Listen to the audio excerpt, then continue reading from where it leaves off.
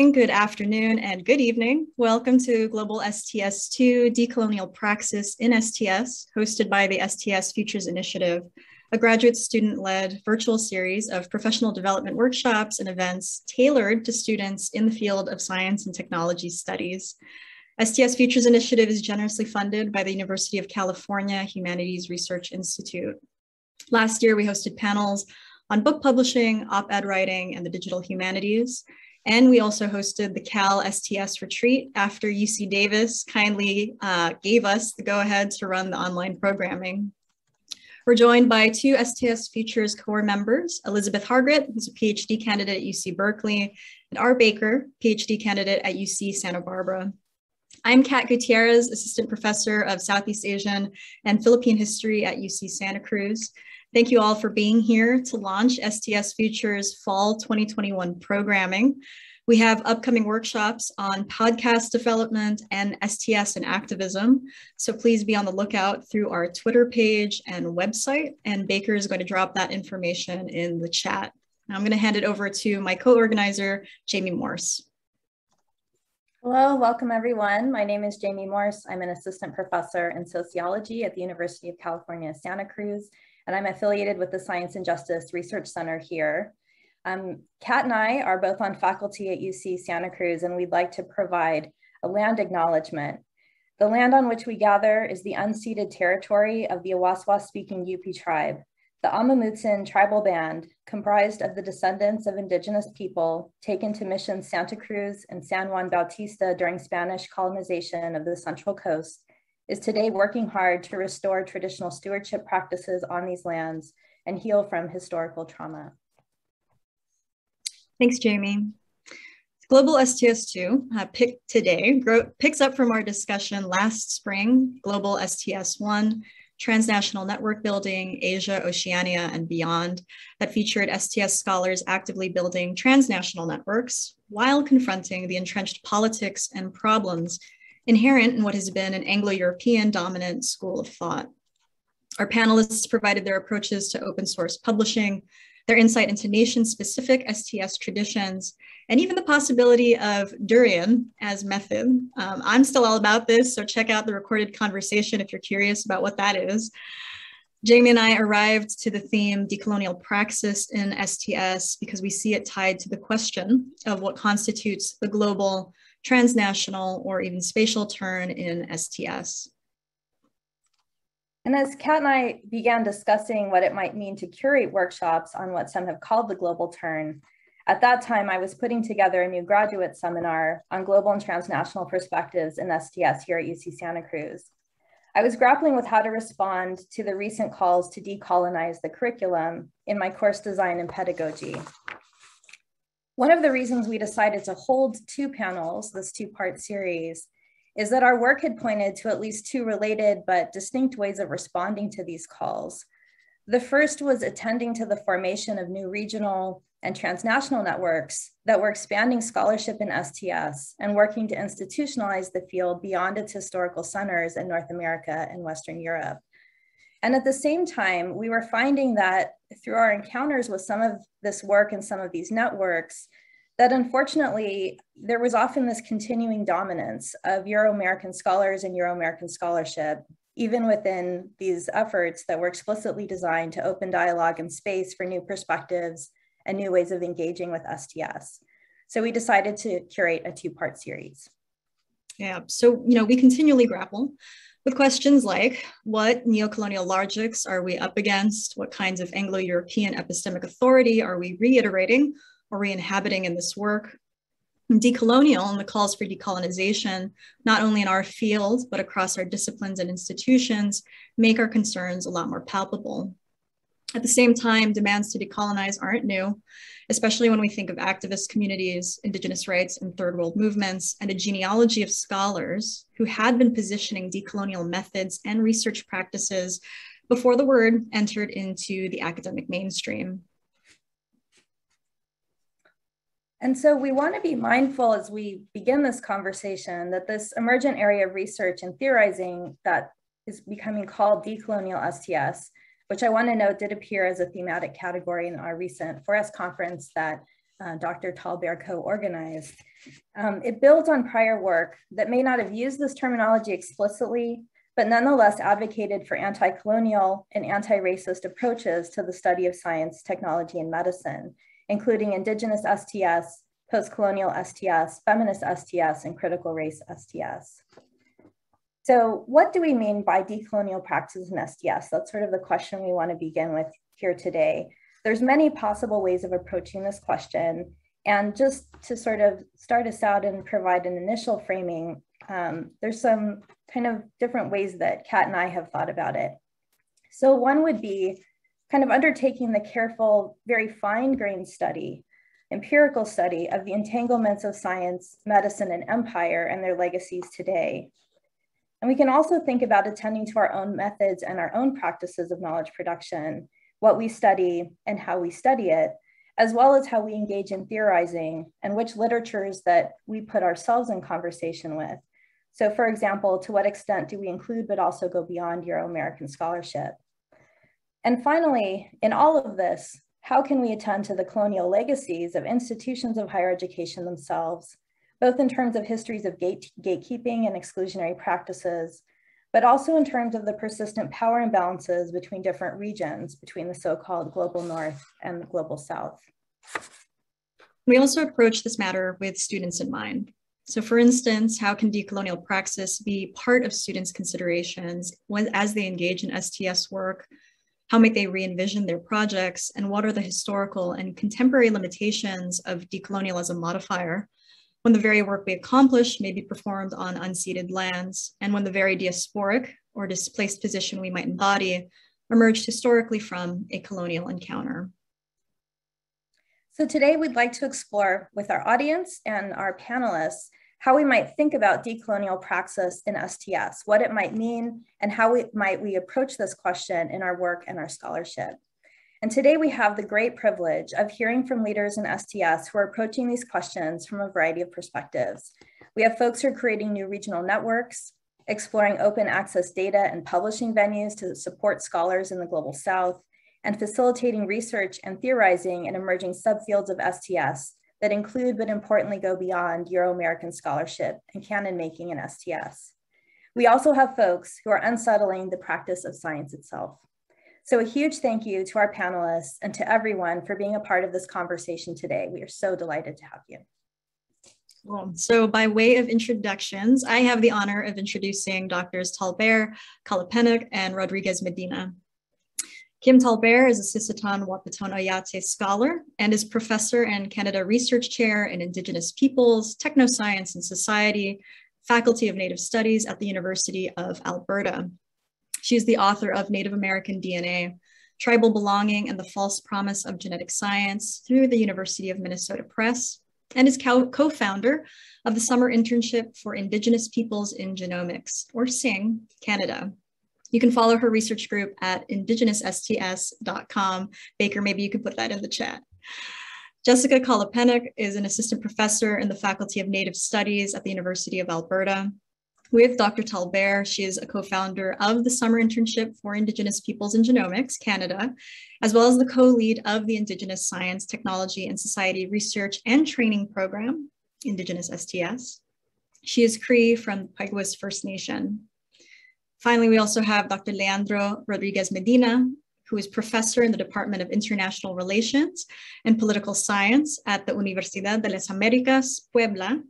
He is a member of the National System of Researchers of the Mexican Council for Science and Technology, and the founding editor-in-chief of TAPUYA, Latin American Science, Technology, and Society. And in very exciting news, he will chair the 2022 4S and Latin American Association of the Social Studies of Science and Technologies joint meeting in Puebla, Mexico. And I have the honor of introducing Dr. Richard Rottenburg, who's a professor of Science and Technology Studies at the Wits Institute for Social and Economic Research, known as WISER, at the University of the Witwatersrand in Johannesburg, South Africa. He is working with and from WISER to build a continent-wide focus on science and technology studies in Africa. He is the author of Far-Fetched Facts and editor of The World of Indicators. Duygu Kaşdoğan is Assistant Professor of Urbanization and Environmental Problems in the Department of Political Science and Public Administration at İzmir Çelebi University in Turkey. She's the founding member of Istanbul Lab and the transnational STS network. She is also council member of the Society for Social Studies of Science, 4S, since September 2019, and is an associate editor for the open access journal, Engaging Science, Technology, and Society. Her research focuses on democratization of science, transnational collaborations, political ecology of disasters, toxicity governance, and bioeconomies.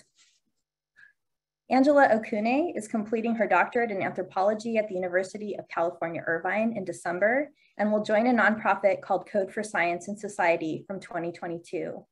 Working together with Duygu and a broader editorial collective, she is also an associate editor for the new open access journal, Engaging Science, Technology, and Society, where she supports contributors to experiment with new genres and careful sharing of ethnographic data objects towards scholarly community building.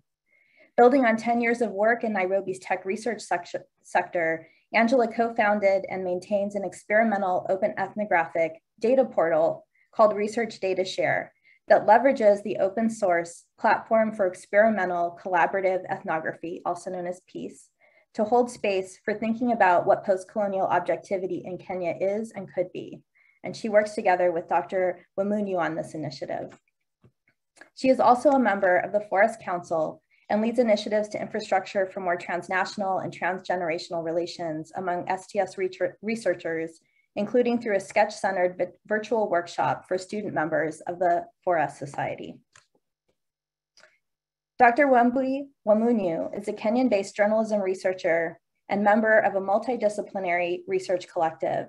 Her recent projects include a book chapter on internet development in Kenya and a contribution to the Visualizing the Virus project, which showcases COVID-19's diverse global manifestations. So thank you again to all of our panelists for being here today. So for today's panel, so we've prepared questions that we're going to ask specific panelists. Even if we direct a question at a panelist or a set of panelists, we actually encourage everyone to feel free to share your burning insight if you like. For those in the audience, if you have questions, please put them in the chat, and our fearless chat jockey Baker will collect them for our 10-minute audience Q&A at the end. And so we know that about 70 minutes or so is not enough. We have a big panel with excellent thinkers, and so even having everyone in the same room is pretty incredible. We encourage everyone to please check out these scholars' publications, blog posts, recorded lectures, open source journals, online journals, and to please reach them to continue the conversation if you didn't quite get everything you wanted today. All right, Jamie, so I'm going to hand it off to you to start us off. Thanks, Kat. So we'd like to first open the floor with a question for Dr. Kim TallBear. As one of the leaders in Indigenous STS, what are your thoughts on these current calls for decolonial STS? How should we think about them, and how might we respond? Oh, I didn't expect that question. I thought they were, I was looking at it. So can you say that again? What are my perceptions of current calls for decolonial STS? That was the question. But if you want to speak to the one that you prepared for, that's absolutely perfect as well. Well, I mean, we don't really use the term decolonial STS as much in our Indigenous STS work. So, you know, and in helping organize 4S this year, although I do not want to overstate my organizational contributions or capacities because they are very small. I basically worked on the plenaries that I worked on.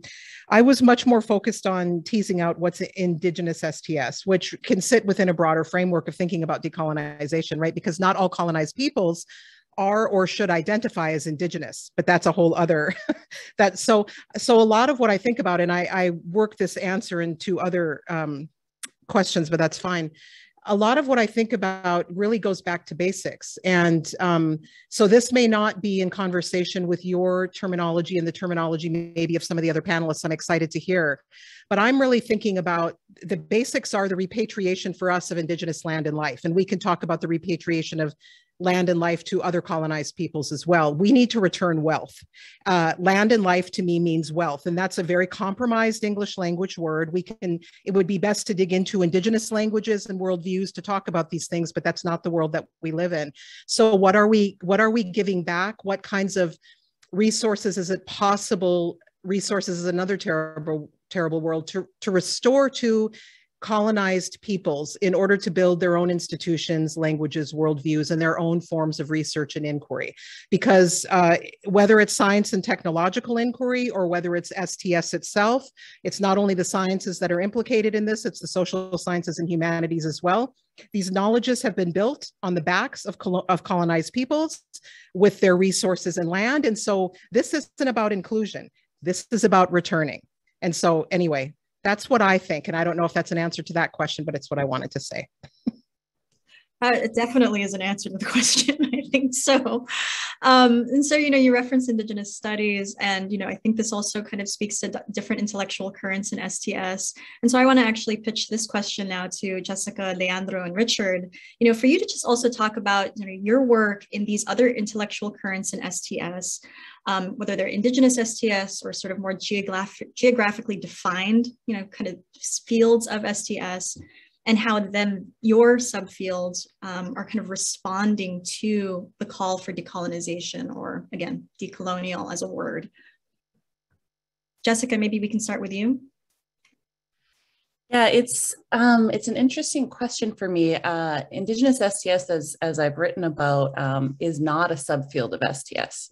It is a subfield of critical Indigenous studies, which is a completely different genealogy. So my co-thinkers and teachers are not Jasanoff and Haraway and Latour. They're Morton Robinson, TallBear, Anderson, my mom, my grandmother, the land where I come from. It's a very different disciplinary background, and it's actually the way I see Indigenous STS is more of a placeholder, an institutional placeholder, not for growing a new subfield that yet again builds up the institutional capacities of colonial spaces and white institutions, but really it's a placeholder for us to do the work of supporting Indigenous communities and capacities. So that's sort of my initial kind of thoughts on Indigenous STS and how we fit into this conversation. Awesome. Thank you. Thank you so much. Leandro, how about you? Yeah, I don't use the Indigenous word very much in my own research. Indigenous as a translation into Spanish is a complicated word, especially when you use it in English, because sometimes Indigenous is local, actually, local in Spanish. So what I'm saying now is that I'm not doing research. I have not done research on Indigenous in terms of Indigenous people here in Latin America, but I'm interested in the way that Professor TallBear framed the issue of repatriation, because I think that for academics, even for academics, which is my main concern as an editor of a journal and interested in academic practices, academics in the periphery need that kind of, return process. So I started to reflect on decentralization as a way to understand how the power concentrated in some centers should be decentralized through infrastructure that helps to create more plurality, more voices, but under their own conditions of knowledge production, not just inviting them to join the mainstream association, conferences, journals, whatever. So I'm very much interested in this process and how we, from the periphery, can contribute not only to give some sort of ethical or political goal, final goal, but more in terms of what kind of infrastructure we can contribute to create and what kind of bridges we can contribute to create with all academics in the North who are interested in losing power, which is a very weird way of putting this probably, but if you are not willing to losing some power, well, maybe the dialogue is almost impossible from the very beginning. Right on. Thank you. Thanks for that. Richard, how about you?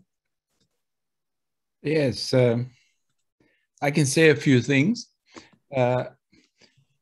My take on what I understand to decolonial practice to be, and luckily it is different from all the things that have been said until now. Maybe I'm speaking from the space in between the global north and African situations, and I have a few points. One is, once decoupled from other societal fields, modern science and technology as we know them are in themselves deeply colonizing endeavors.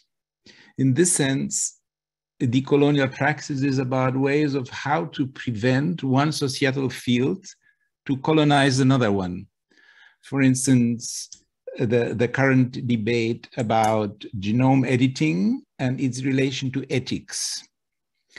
And in my conversations with Sheila Jazanov, and under her leadership and her attempt to open an observatory on genome editing, the point is the way we know modern science, it first develops a technical procedure, and then afterwards the question is being raised, what are the ethics of it, and what is the use of it for humanity?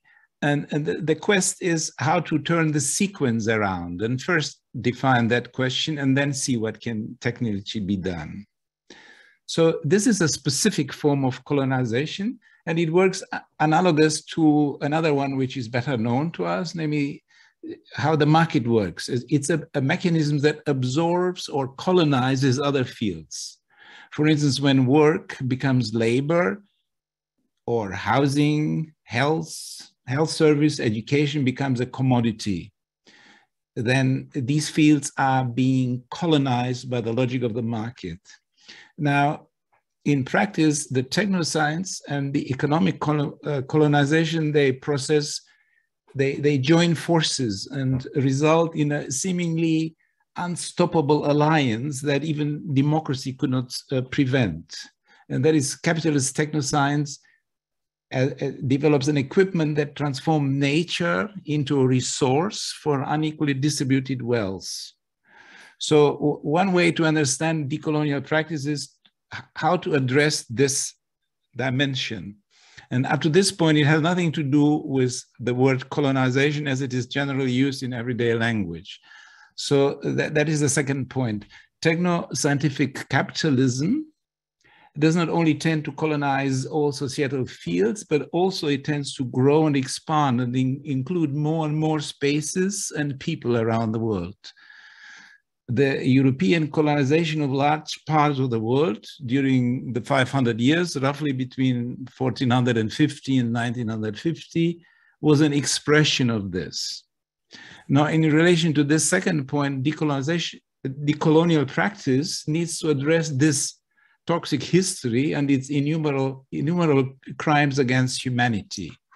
And now my point is, which I maybe can develop later when other contributions were made, is I assert that any attempt to deal separately with these two different forms of colonization is bound to fail.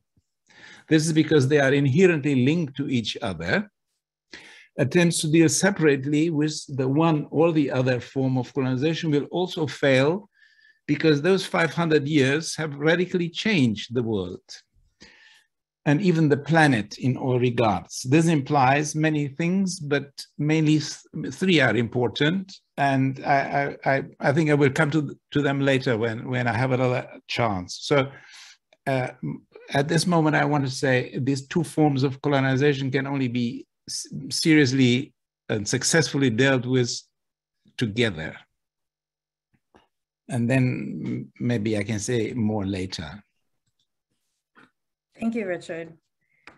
Before we move on to the next question, I just wanted to allow space if anyone would like to respond to anything that's been said or offer their own thoughts on that question.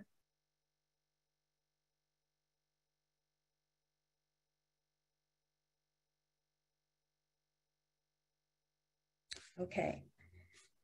Please do feel free to jump in. We don't want to be, we don't want the questions to become a way of not allowing for full participation. So please. We actually have one anonymous question, and this is for Professor TallBear. And the question is, how do you conceptualize the use of repatriation versus rematriation?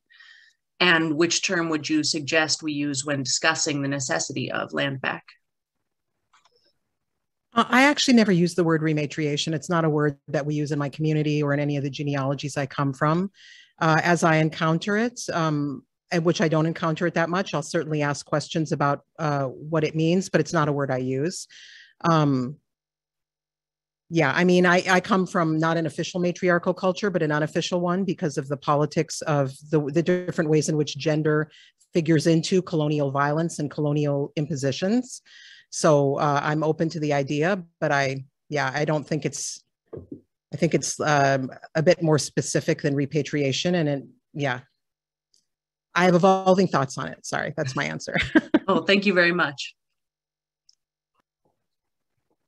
Thank you. So the next question is for Duygu and Angela. What have been the challenges of trying to build a regional or transnational network while committing to a decolonial STS or other formations as you've been involved in them? Maybe we can start with Duygu. Okay, thank you, Jamie. I think it's a very big question because we have come across many challenges in our journey during the last 5 years. Like it has been 5 years we launched Istanbul Lab, and I may just bring one to the fore, and that still haunts me.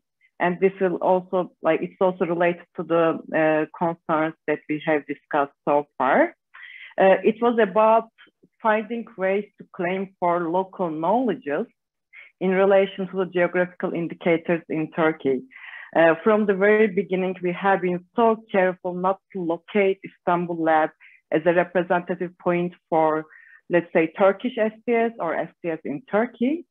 And we had an intense discussion, for example, how to name our initiative, and came up with Istanbul Lab by basically stepping from the fact that this initiative was established in Istanbul initially, okay?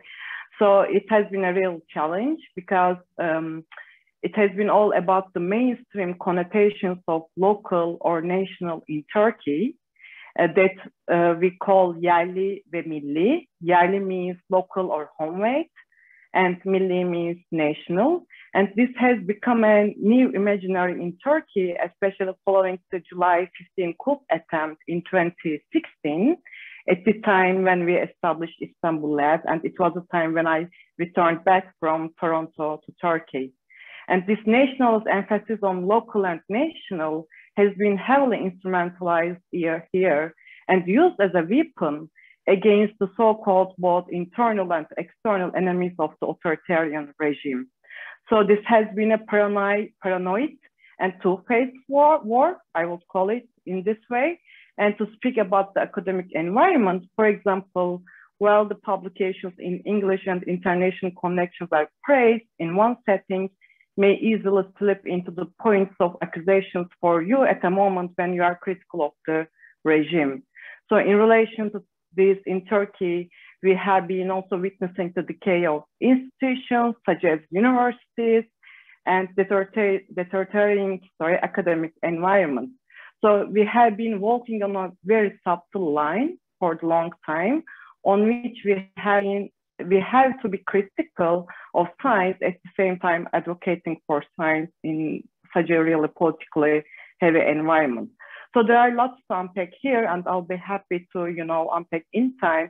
But I can say in short that it has been a big challenge to walk the talk about decolonial commitments, not only because of the oppressive environment here, but also given that STS is a really newly emerging field in Turkey. It has yet to be institutionalized. So it feels like trying to find pathways to the meaningful STS and move forward by leaving visible traces. And this is a challenge that asks to be okay with losing one's role constantly and continue to move with dedication in the face of frustrations and oppressions. So it may just give you a very, a dark picture here, but it has been like doing STS itself has been one of the biggest challenges in Turkey in such a political environment. So I couldn't, for example, claim for Turkish STS. So because I'm so aware of the, ongoing colonial practices of the Turkish government, let's say in Africa right now. So this is a really double bind for me, and I still continue on these issues, and this still haunts me. Thank you. Thank you, Duygu.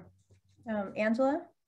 Sure, and my response maybe takes a more practical approach to the question of the challenges. I think across the kind of various projects that I'm involved with, including the kind of student group within the 4S Council, ESTS, and also the Research Data Share project, I think time and the lack thereof really seems to resonate with everyone. And I think that's part of the kind of growing commercialization of knowledge and academic and intellectual inquiry.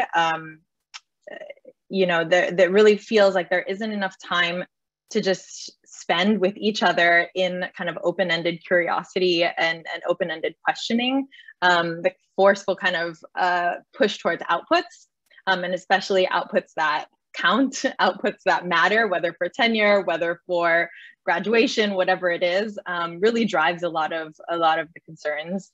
And so I think that that really has been one of the challenges, in the undervaluing of the kind of network building and community building and the importance of building those relations. Often they don't count in the sense that matters to the university structures or what have you. And just to kind of pull out a concept that Jessica mentioned that really resonated with me was the idea of a placeholder.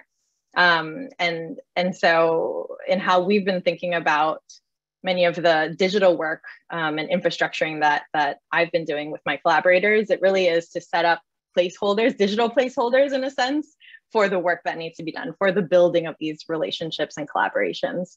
And so that really resonated with me. Thanks, Jessica. Thanks, Angela. And thank you, Duygu. I'm going to keep us on kind of this tip around praxis. That was kind of the title of this panel. And I think we're also all pointing now to just how flimsy perhaps the word decolonial is, and perhaps a bit too lofty. It's too early to say, and it's actually too ongoing, I think, historically, for us to really, the colonial elements of even our own work, really to maybe use the term and deploy it. But kind of keeping in line for practice, I know some of you also work in open access data sharing, in publishing. So I'm going to kind of look at you, Wambui, and to Leandro. But if you can talk a little bit about that work and how you also see it figuring into whether, it's kind of this decentralization, Leandro, like you said, or if decolonial is even something that you can apply. Wambui, we can start with you. Thank you. I'm trying to think where to start because I have so many things in my head. And I just, if I may come back to your question, I'd like to first acknowledge something that Angela said about the research data share, which is a collective that we are in. That the previous question asked about challenges, but I want to talk about COVID-19 as a challenge that helped us in a sense. We know what COVID was and what it did. But ironically, I think COVID also helped us get together because we couldn't travel, so we could only meet online. And that way, the connections made, the people that are in that collective, half of whom I didn't know before, came because of that. So I think the idea of decolonizing, decentralizing, breaking barriers sometimes comes from the unexpected, the strange, the problem, so to speak. But if I can just speak very broadly about STS first, because I'm fascinated already by the idea that there are strands of STS.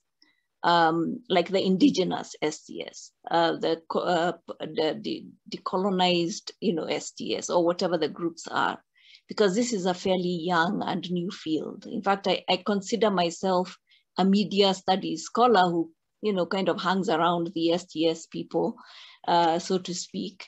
But the idea that you can come as you are, so to speak, from wherever you are from, and you can, I come from a post-colonial society where the structures, the institutions are essentially an inheritance from the colonial authorities that were there. So nothing has changed at philosophical level. At superficial level, everything has changed. But at the substantial, structural, and philosophical levels, we are still doing the same thing. So the idea that we can come and talk about, let's change the curriculum, let's change how we do research, let's include other people in the research process. And I speak this as someone who is considered one from the so-called global South. And the global South versus the global North, there's just this huge divide where some of us are not part of the conversation. We are on the fringes, we are the outliers, we are on the periphery, we are the marginalized, so to speak. And this new conversation says, no, we belong at the table, we have something to contribute, you're not getting a favor. This is, with our knowledges, with our modes of production, which have been excluded, by the way, even in scholarship. And even in the structures that we learn in the academy, where even grounded theory is really something that people do not do. You're kind of encouraged to stay within the established lines, the normal science, if I can quote Thomas Kuhn. And you're not encouraged really by the system to explore and to be different and to say, no, I can theorize from where I am. I don't have to borrow from somewhere else. So I think my thinking about decolonizing praxis, decolonizing the curriculum, decentralizing actually is a big part of decolonizing, where you move away from what has always been the center and you move away to other places and you find new centers there and new knowledges and you acknowledge and respect those knowledges. So that's what I would say for now. Thank you. Thank you, Wambui. Leandro, similar question, and I can kind of ask a version of it again, but if you can also talk a little bit about kind of decolonial practice, if the term or decentering practice works better for you, with regard to like tapuya, for instance. Yeah, probably this is a panel that has made me think more stuff in 15 minutes than any other panel in probably the last 10 years. I first of all, I want to recognize that I feel in a difficult position here because I think that for an academic who has a job in a university in Latin America, problems like the repatriation of land is at a different level. I mean, I feel like I'm talking about stupid things compared with other topics. Maybe I'm talking about stupid things. So that's my first concern, whether we have a kind of hierarchy of the decolonizing project. If we take all of this as a huge decolonizing project that goes from very simple things related to, perhaps the categories we use to think of ourselves and new journals or new curricula, and then all the way to, repatriation or returning to the land to original owners and so on. So let me mention that first, because it makes me think that the word decolonizing, decolonizations can be used, in my case, only as a metaphor, not as a full process. Because I'm related to a journal that is trying to create some conditions for, in this case, Latin American and other Southern scholars to think about themselves, about their societies, about their problems, about their concerns, without the necessity to pay attention to whatever is written and whatever is said in the North. But on the other hand, for many reasons, and I don't want to use time to talk about Tapuya as a platform, but for many reasons, we are interested in creating the dialogue with the North. I think it's not just a space to talk just for us, just for our ideas. It's creating a platform for something that I'm not sure what is at the end of the day. I'm not sure what will happen here. I'm sure that if we don't have these spaces, and this we refers to peripheral scholars in general, if we don't have these spaces, we won't be able to have the opportunity to think and to communicate some ideas. But even if we have these spaces, we still have a problem that was mentioned by the previous in the previous intervention, which is what we are thinking about and what ideas are we bringing about. And I think that in that regard, the problem with infrastructure, in my view, is that once you create a space, we cannot guarantee that there will be a critical position on that. I can't guarantee that everything published in Tapuya or in Catalyst is critical in terms of, you know, the final political project. I'm interested in the space as such, perhaps because I'm coming from countries, I have lived in Mexico for 17 years, but I'm from Argentina. So in countries where fragmentation is growing, and it was very strong during the 20th century, the lack of opportunities to talk during dictatorships and other military regimes was strong. So I really feel the need for this space of contact with the North. Sometimes they seem to be enemies, but in general, I think that we can create these spaces, and we can invite the interested people to engage with us in a different way. But I don't know what is going to emerge from that. I have no idea. I'm not optimistic, but I'm not pessimistic either. Great. No, this is good. Kind of a discomfort of not knowing is okay. I think, Wambui, you might have something to add, but Angela, I also see your hand up. Angela, if you want to share something. Wambui, go ahead. I'll follow you. Oh, no, I was just going to say I was fascinated by the idea of hierarchies, even in these new spaces. And, but I find it interesting because I think the idea of moving away from what has been is changing the thinking. I think even in our research collective, we deliberately kind of went in saying, you know, we do not come here as, you know, some are already doctors, academic doctors, some are in the making. We're just, you know, Angela and Wambui and, you know, all the other members. And I remember at one point, a professor was being invited into the group.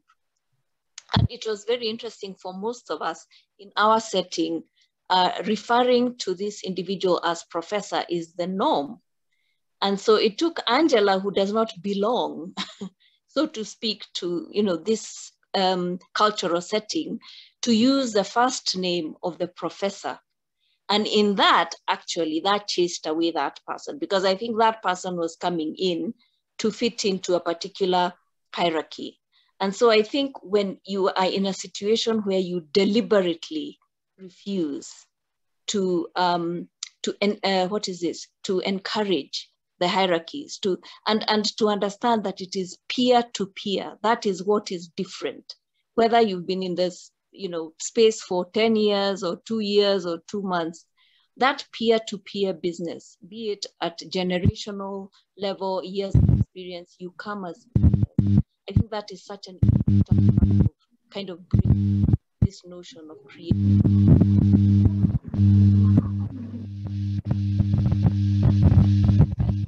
Pardon me, Professor. I think that your sound is shooting in and out a little bit.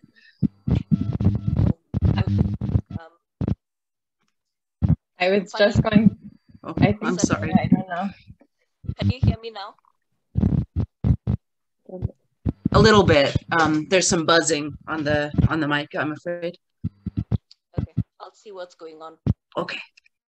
I think just to build on what Wambui was saying, but I respectfully, I respectfully said within our group, we had already kind of come to an agreement and had a discussion that, you know, it was intentional that we were using each other's first names and so forth. So, but I definitely played the, oh, well, this is what we do within our small, this is the culture that we have established within our small research collective, which in some ways was intentionally counterculture to what academic culture in the Kenyan context is often like, which is quite hierarchical.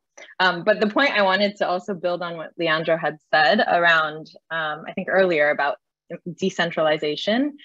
In my own work, I think one of the things that I've come to learn is that until we actually turn our attention to the infrastructural level, you know, conversations around decolonial knowledge and so forth will just be turning in circles, because we need to actually pay attention to the scholarly infrastructure on which even such decolonial knowledge sits on. And so I think for me personally, really noticing the growing commercialization of scholarly communications. You know, there's a growing body of work for those who perhaps are not as aware. We can throw in some of the links talking about this, you know, the big five, the growing power of the oligopoly of academic publishers, especially in the digital times, right? So some of the statistics, like 70% of papers published in the social sciences are published by the top 5 publishers.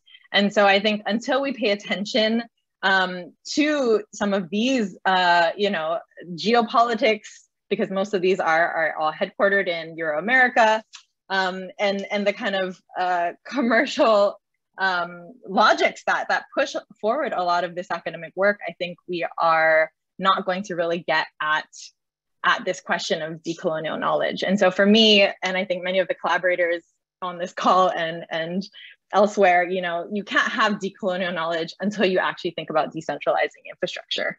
And I'll stop there, but that's part of the motivation for me. That's my slice and why I continue to work on things like the kind of open source platforms, you know, fully recognizing that we can't just have techno solutionism, but going back to the idea of a placeholder holding space for discussion, you know, in a world where we are constantly, you know, moving about, and we often don't have the space and time to just sit together and talk together about what it is, what is decolonial knowledge? Like, what are we reaching for? What are we trying towards? And I think that's a very important thing to just work on together. Thank you, Angela. Yeah, thanks for that. I'm glad that question incited some even more conversation, because Richard, I see your hand up too, so you can go ahead. Yeah, I think I like to add something to the decentralization and centralization point, and to what has been said until now, maybe to reiterate it. I think we have to live with the fact that centralization and decentralization are ongoing processes, as colonization and decolonization. There is no beginning and end to it. For instance, this event here was celebrated by the new president of the 4S as one of the activities of the 4S American society to, so to speak, decenter itself and come into a conversation with people on other continents and in other countries, which certainly is true. And in other words, it's a form of centralization. We are meeting in one Zoom meeting. We are speaking English. We are referring to a body of knowledge which goes under the name of STS. Maybe it would have never been invented on another continent. And at the same time, we are trying to integrate other forms of knowing. And therefore, I found it quite important that some of the speakers says, well, actually, I don't relate to this decolonization or post-colonial STS. It's about indigenous STS. And so if we open this box, then it is a permanent process of how much centralized or unified vocabulary do we need, and how much decentralization do we need in order to actually have interesting forms of difference other than a uniform discourse. And I think to continue the point which I tried to make at the beginning, and then I stopped because as I was getting too long, I said that these two aspects, that the technosciences are in and of themselves a colonizing process, because it is about, science is about knowing better to do something, and technology is about doing more effectively.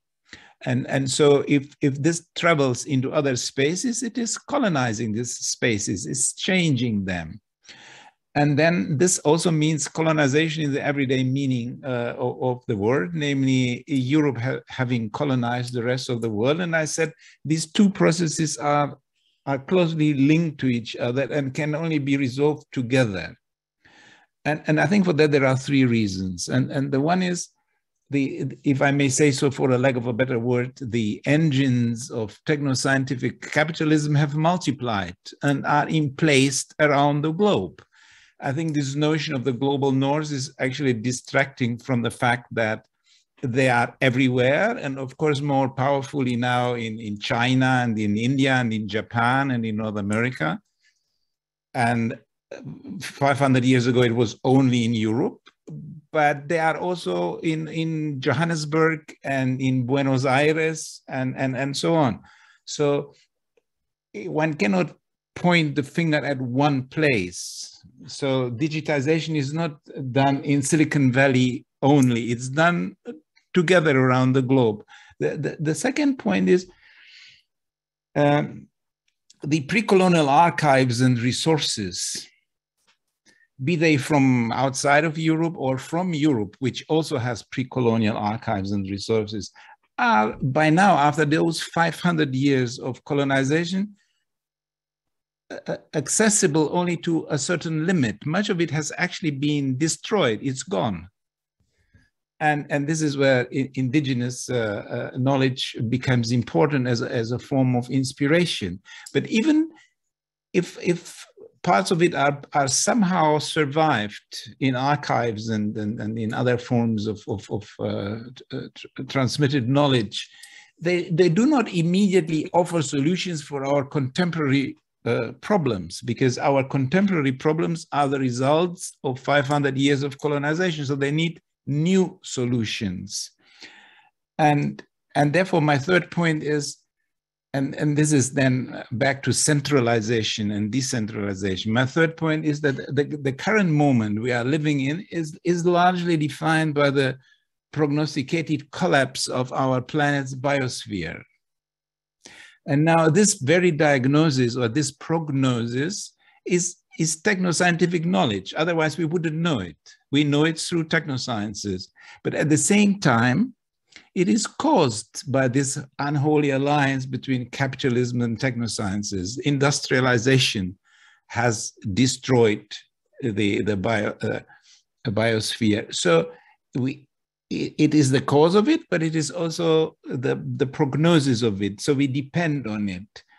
And any human attempts to avert this collapse of the biosphere can only have a chance if it is followed through by the entire humanity around the globe.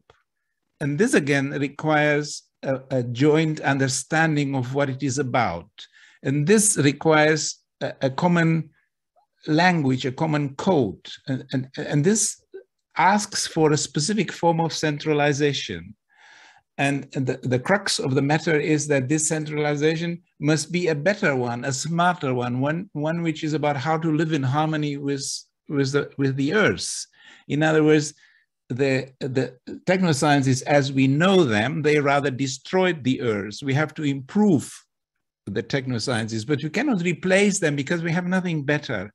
So in my view, decolonial technoscience is about finding a better science rather than replacing it with something from the past. It is about the future. It's about making a better future. And for that, we have no solid ground, especially none from the past.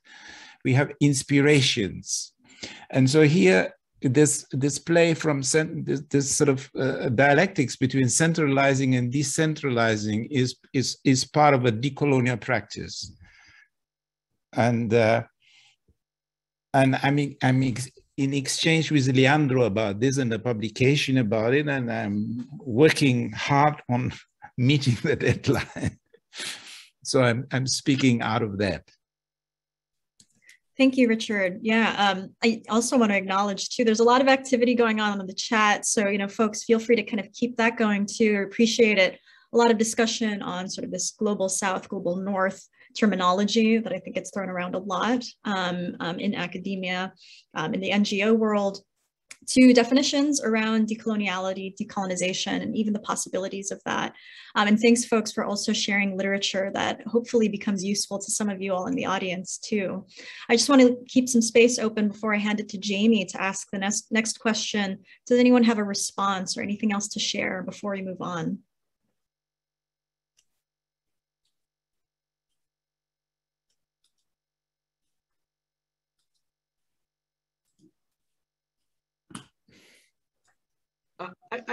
May I?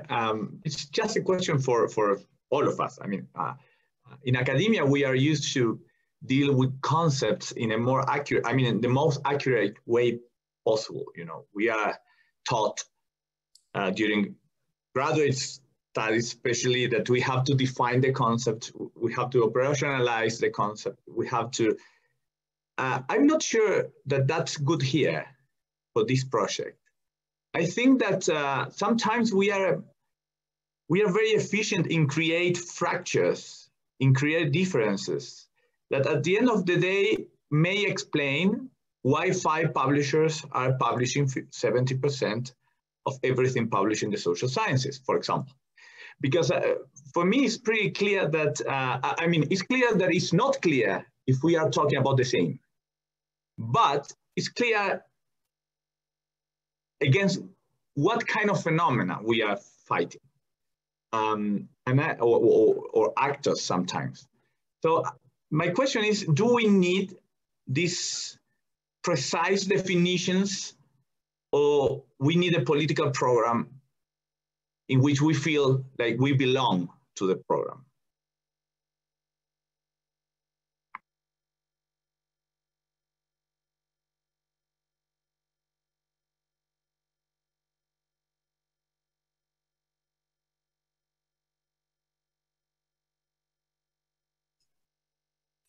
If I'm allowed, I can pick this up and react to it. Yes? Go ahead, Richard. Thanks, Leandro, for this intervention. I share your entry point. A lot of consensus can be achieved, and agreement can be achieved for a purpose at hand without a lot of investment into, so to speak, the precise definition of what is the situation where we are, who are we, where do we want to go, and what are the methods by which we want to go there. This may hinder a meaningful cooperation in many situations. But I think the limit is when it is about agreeing over a distance, agreeing around the globe, convincing people from various continents what is now important. And I think that's the point when these definitions, this language, this codification of the problem becomes important. And so I think it is governance over a distance. As opposed to sort of human interaction where, we hear as we are here. We can agree on something without fighting over the right words. But if we want to convince those who are not here, especially if we want to deliver a paper to a parliament who has to take a decision which affects other people's lives, they will ask for the evidence, and then we are back to square one. What are our methods of producing evidence, and then we need to agree on that. And here is where the centralizing and decentralizing mechanisms I think works. Thanks, Richard. I'm going to hand it over now to Jamie. Go ahead, Jamie. So I just want to again highlight that there's a lot happening in the chat, and I wanted to make sure that we have space to address some of that. So perhaps we could give space for Dr. TallBear to respond. And I'd also really love to hear from Jess, Duygu, and Wambui about initiatives that you've been a part of that you feel are helpful, as well as those that maybe haven't been so helpful. So kind of grounding this in what has been tried and what's kind of been helpful and what hasn't. But I want to make sure that everyone has a space to respond to the previous dialogue as well.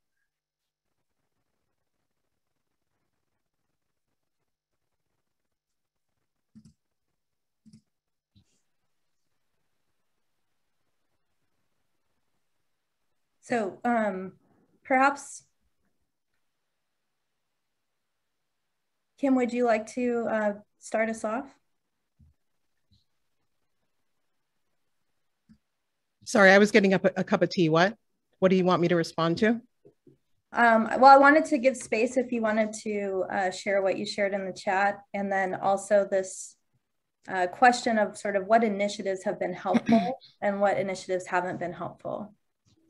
I said what I had to say in the chat, so I'm not really interested in, I mean, come on, it would take a whole semester of work. So the initiatives that have been helpful or not helpful in which regard?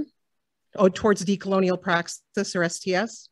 Yes, and if, you know, if different language works better, I feel like part of what we've been excavating here is that perhaps decolonial isn't the right terminology. I mean, Jessica Kolopenuk can probably say in a more detailed way why that's not the right terminology for us. I mean, I certainly there's a talk I give called Decolonization of Science and Technology, which I cite. So for people that are interested, maybe somebody else can put it in the chat. There's an article I use called Indigenization as Inclusion, Reconciliation, and Decolonization, Navigating the Different Visions for Indigenizing the Canadian Academy. It's by Adam Gaudry and Danielle Lorenz. So I use the definitions. I talk about how inclusion is not reconciliation, is not decolonization. And they're using some, I think their citations are fairly global, but I'd have to go back and look in terms of thinking about the way that those words move and work in different parts of the world. And what they're really trying to do is explain how these are not the same thing, and they tend to get conflated within the Canadian Academy. And given that I go between Canada and the US, I can say that there's a lot of overlap with the use of the terms in the US. And so I do use decolonization in reference to that idea that we're not simply doing an inclusion into the settler state worldview, right? Even though we're operating within settler state structures. And so I do, this is why what Jessica Kolopenuk was getting at, our work, and I said this in the chat earlier, because I was formerly a planner and I'm the daughter of an Indigenous planner. I grew up in both urban and reservation Indigenous communities in lands now occupied by the US. So there's a sense in which I have always been very concerned and was raised to be concerned with what we might today call repatriating land and life to Indigenous peoples. But these communities have been doing this for a while, right? Since the mid-20th century. And of course not in the US, because a lot of our decolonial and anti-racist work in the US is inspired by what's going on in decolonization projects globally, right? So I do use the word, but I use it with a caveat, I guess. And so in terms of initiatives that have been helpful. Yeah, no, I think I'll leave it at that because I didn't have, yeah, I don't know if maybe Jessica wants to add to anything I said. Thank you, Kim. Jessica, yeah, would you sure, yeah, I will jump in.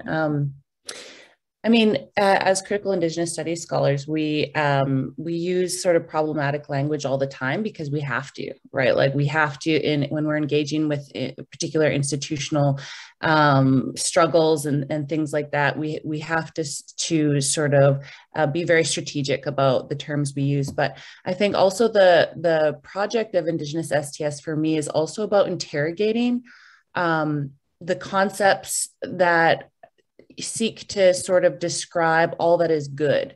like justice and ethics and decolonialism, because these concepts have also been shaped by colonial thinking, that is logics of whiteness and patriarchy.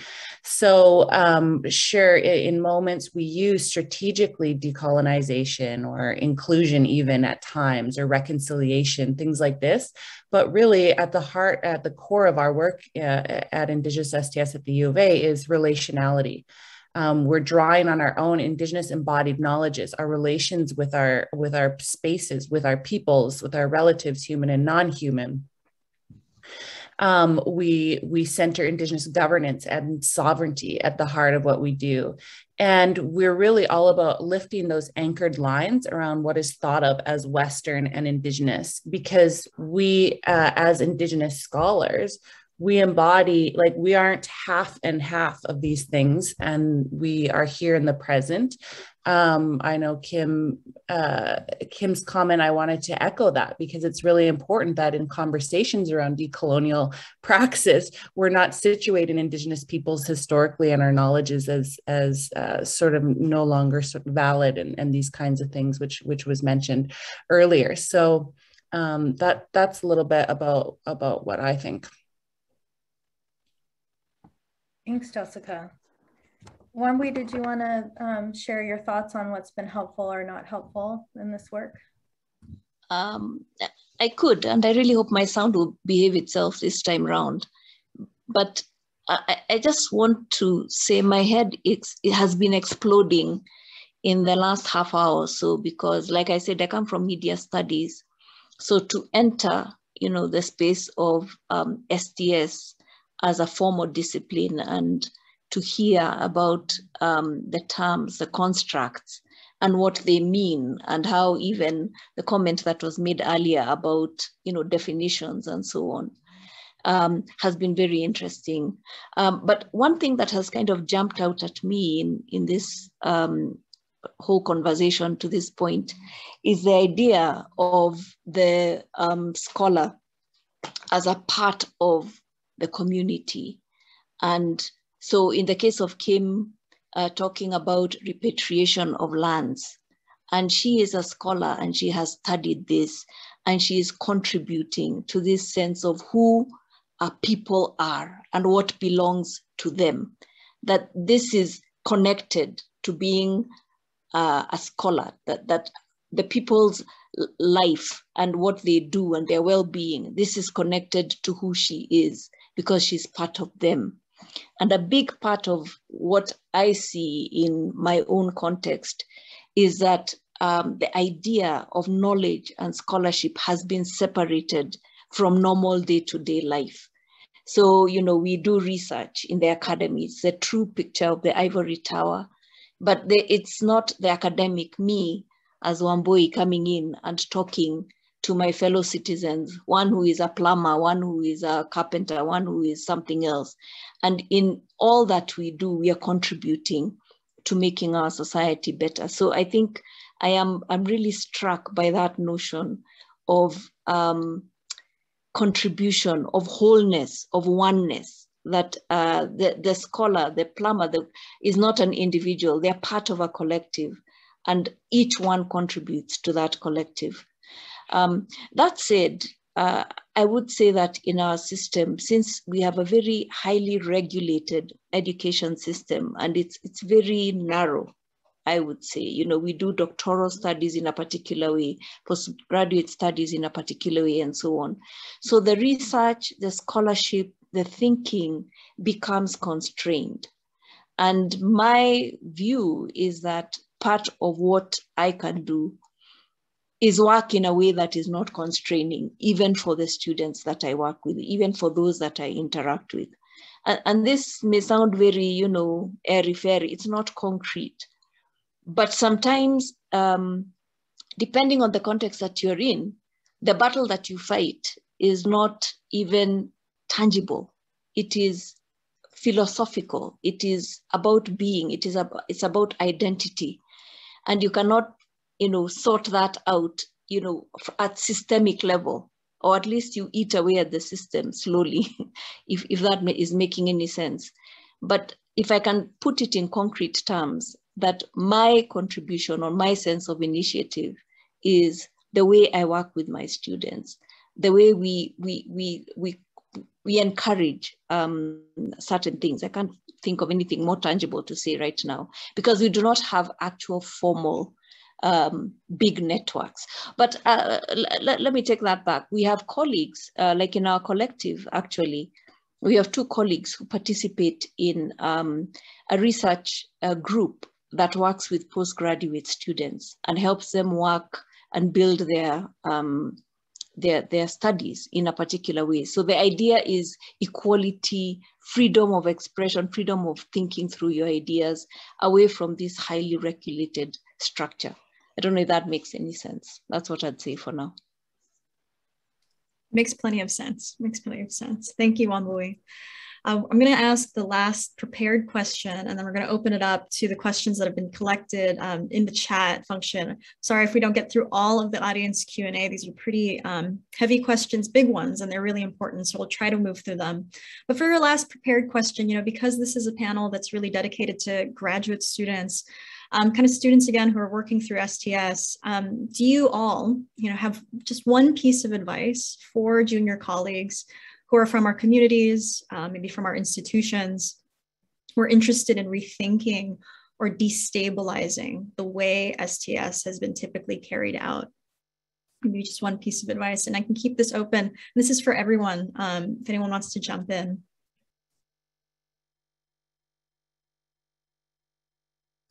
Perhaps we could start with Duygu. I think Duygu didn't have a chance to answer that last question about what's been helpful and what's been not helpful. Oh, thank you. Thanks, Jamie. Okay, I think I am not the this person giving the advice. I don't know. I cannot do that, and I don't have some magic, sentences to say something. I think people just discover this in their own journey and in collaboration and in such spaces. So I may not answer to your question, Kat, but I may say something about that we discussed in relation to holding a space or infrastructures, So when I think about the ways to do STS in such a political, context, I recall myself because I got my training in Toronto, and there as an STS scholar, I have been thinking in different ways. But after I moved to Turkey, the way I ask questions, my matter of concerns have also changed largely. So this may also speak to Jessica's, point about the embodied knowledge. I think we should all be, attending to what it means more when we are even talking at these transnational spaces. So for the helpful initiatives, I just think that, we all also talk about the experimenting with new, methods or new knowledges, etc. So I may just underline these experiments may also come out of some necessity, as the spaces, as for example, university spaces in Turkey are not for critical thinking anymore in a way. So this out of this necessity, for example, as Istanbul Lab, we orient ourselves to the arts and culture centers, to continue doing critical knowledge production, etc. So maybe, the nature of these spaces may also be important. So it asks for what would be the, hybrid knowledge spaces that we can create constantly, and how we can actually infrastructure this back to the universities, because I'm still an old school, maybe a scholar, try to continue reimagining universities otherwise and holding them as, institutions to do critical knowledge production over there. I find this space is still so important, and believe in the corridor talks and, importance of all these things. And this maybe also speaks to the pandemic reference that we referred shortly previously. So in the COVID time, for example, the way we worked as here colleagues interested in, critical social studies of science and technology, this really affected us largely. We couldn't translate our work directly into a digital space because we realized that this, friendship, conviviality, coming together, this has been a really important part of our work. So when we, as STS scholars, we all know that science production is also an effective process, but we may also, as STS scholars, may skip this point when we reflect on our own practices and the ways we build these spaces. So I also want to bring this effective side of the, knowledge production processes on the table as well. So I think that's all I can say for now. Thanks.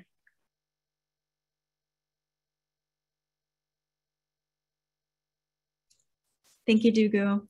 I'll open it up again for that last question. If anyone wants to share any insight for any of the students in the audience, folks kind of making their way through this field, and then we'll go into the audience Q&A. Yeah, go ahead, Angela. I think the original framing was for advice for junior colleagues, but I'm going to give advice for senior colleagues. As a junior colleague myself, I think it's important that whoever has power advocates to the university and to other structures to invest in public, non-commercial scholarly infrastructure and to recognize the work and labor that goes into it. That is often done by junior colleagues, volunteers, and people who care but don't get recognized for that. And I think we really need to turn this into an area of attention if we really care about all of the ethical and philosophical issues that were covered on the panel today. So I hope that the senior scholars who have a track record and so forth can help to further open up space, dialogue, and credentialing of this kind of often invisibilized work.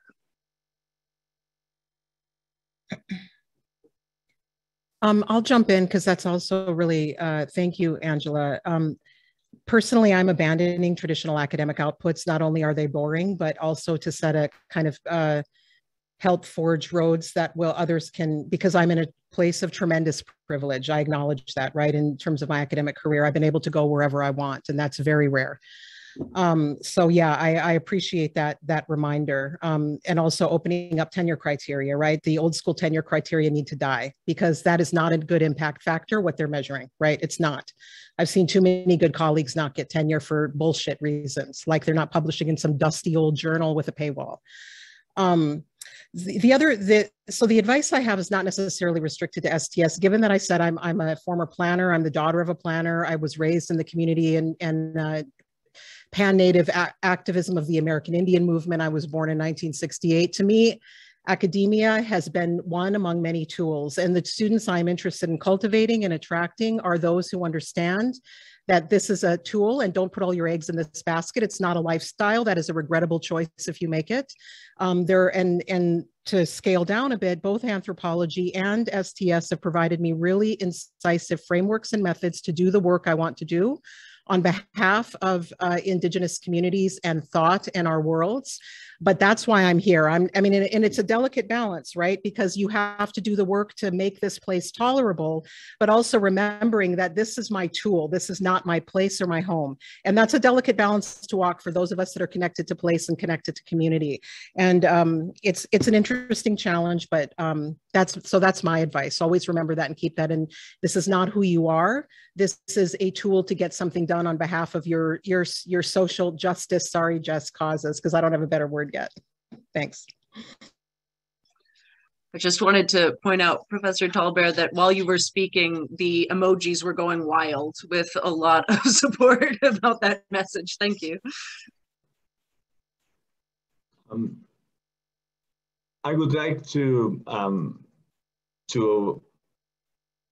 say a little bit about that when I was a bachelor student in political science in Argentina, we spent all our classes discussing theory from abroad and trying to connect that to the local reality, and it never worked.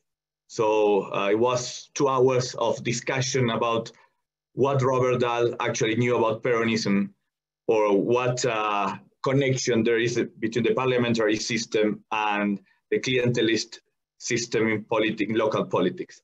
So it took me 20 years after that, and a lot of people who have helped me to launch a journal, to create space for people to think differently and to reflect about their own conditions of knowledge production. So my piece of advice for everyone, but especially for scholars in the periphery, is not to wait until the right journal, the right program, the right project initiative appear. You have to engage, you have to take risk. It's related to what Professor TallBear thought about using academia, using your academic capital, if you want, to create a different thing that may affect people at a different level. So I think that especially for juniors, because they have that energy, but it's also for seniors because they have that power and they have that possibilities sometimes. So that would be my advice.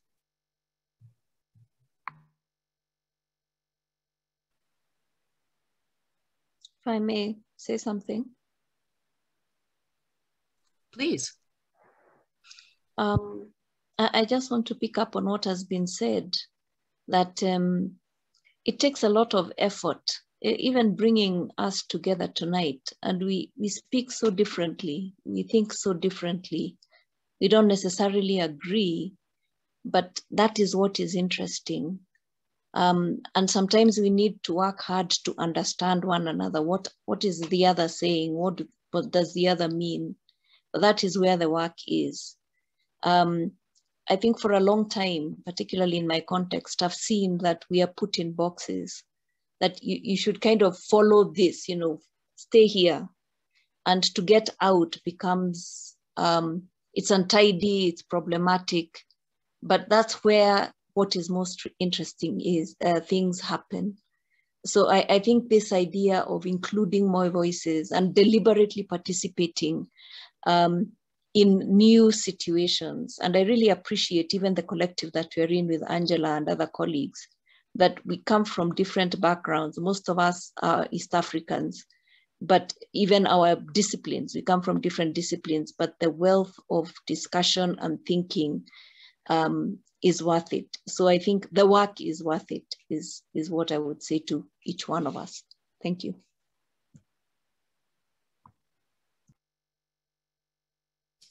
Right on. Thank you so much, everybody. I'm going to leave. There's no one else. I'm kind of going to put up a hand. I think we have time for like 2 questions. I'm sorry. I think Jessica has a hand.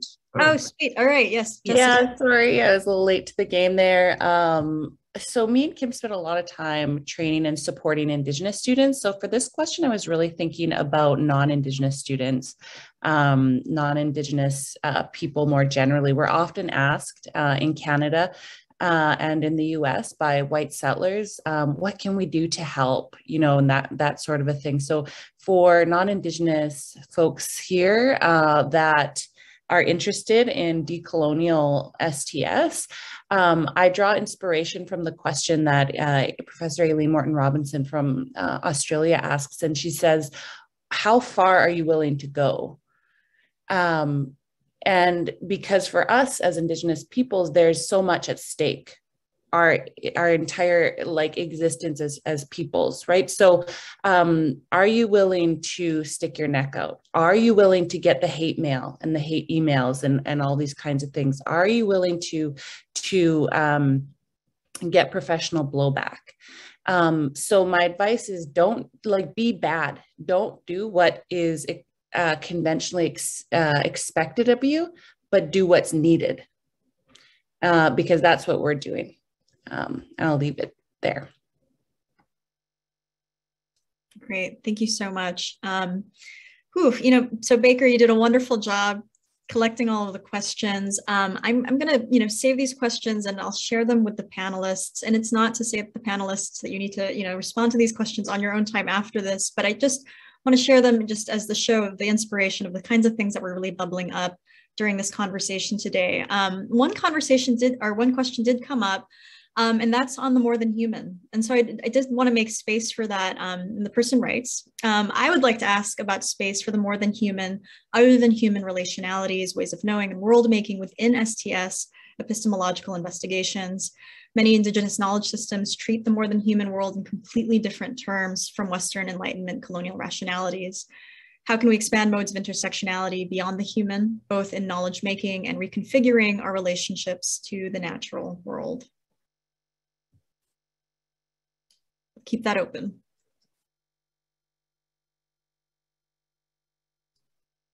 Oh, I'm sorry, are you asking for responses to that one? Yeah, that would be great. Yeah, I mean, I think so. I've been asked to keynote a genocide in the Americas conference next year. If it happens, it's been canceled twice because of COVID.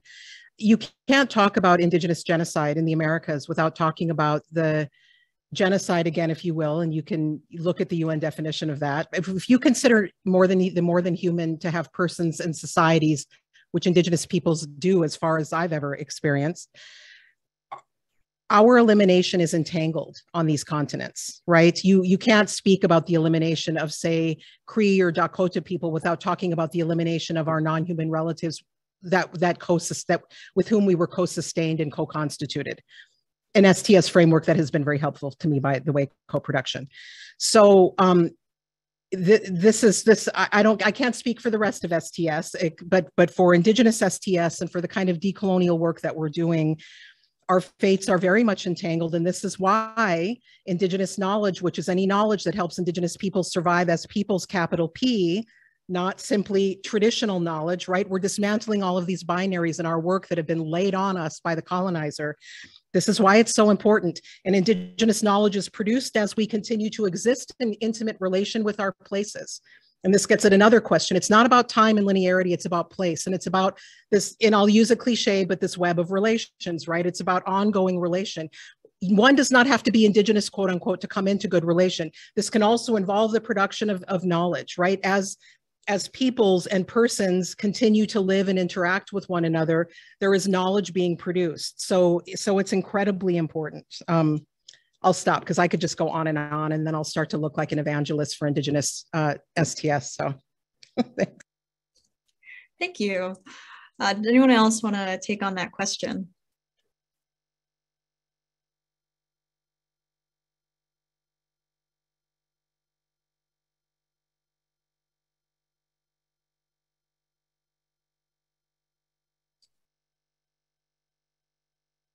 All right. So I'll go ahead and I think we do have time for one more. So I just want to, I think question came up pretty early, perhaps building on critical Indigenous studies, what kinds of analytic lenses or methodological tools do you use or would you prescribe for analyzing white supremacy and settler colonialism in science? As an ethnographer of biomedicine, I sometimes struggle to show how experimental work is colonial when there aren't direct interactions with Indigenous communities, even though I feel in my gut that their pursuits are motivated by neocolonial ways of thinking about life and body. And I do want to keep this question pretty broad, even though it can seem directed to part of the panel who are already working in critical Indigenous studies.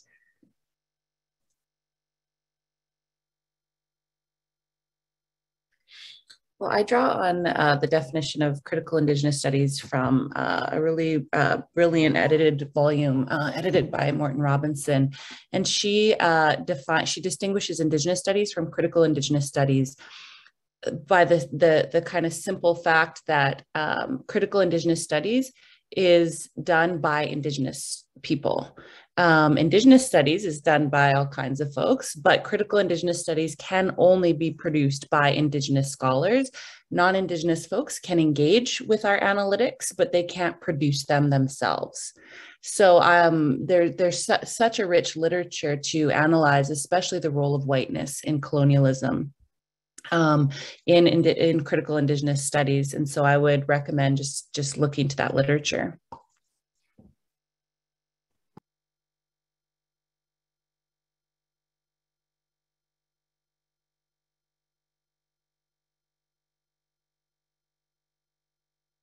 Great.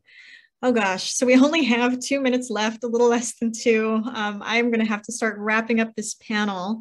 But I do want to, thank everyone for their participation in the chat. And really, I see someone, Sandra Gonzalez, I think you've asked if a point could be expanded. I'm not too sure if you're referring to Dr. Kolopenuk's point. I hope that, maybe we can kind of exchange information to see, thank you, for clarifying that. Jessica, would you mind talking a little bit about more about what you just brought up? I think just for expanding on that. I guess I wonder sort of what's unclear about it. I mean, critical Indigenous studies, as I understand it, is about centering our Indigenous ontologies and epistemologies, but then methodologically using whichever tools help us get the job done. And so it's not as much about sort of creating this disciplinary canon, although we are sort of required to do that to continue existing in the academic institution. But maybe, I'm not sure what was unclear around perhaps the critical Indigenous studies is done by Indigenous scholars and not by non-Indigenous folks who can certainly engage with our ideas and perhaps even apply our analytics, but cannot produce it because they don't have the embodied knowledges that we do as Indigenous peoples. Great. Thank you again for just kind of expanding on that, Jessica, and taking the time to do that. Wow. All right. So we're going to have to wrap this up. Thank you so much to everyone who's stayed for the conversation, to all of the panelists. Thank you for sharing your insight. This was great. A recording of this conversation is going to be put onto YouTube through the STS Futures Initiative page. It's going to be closed captioned. And we hope that you can share the conversation with other folks who just might be interested in this topic, who might want to detangle the buzzwords that really kind of go through academic mainstream and really allow us to kind of think more critically about how we're going to pursue our own work in the ways that we feel is most ethical and socially just as possible. And so, Jamie, I just want to hand it off to you for any last words and goodbyes, and then we're going to call it. I just want to say thank you again to our panelists. It has been just such an honor to be here and to hear your thoughts. So I really want to say thank you again. We really, really enjoyed having you. And I think I can echo so much of what was in the chat and what was said out loud. This has just given me so much to think about, and I really appreciate that. So thank you all, and thank you for our audience also for all your contributions.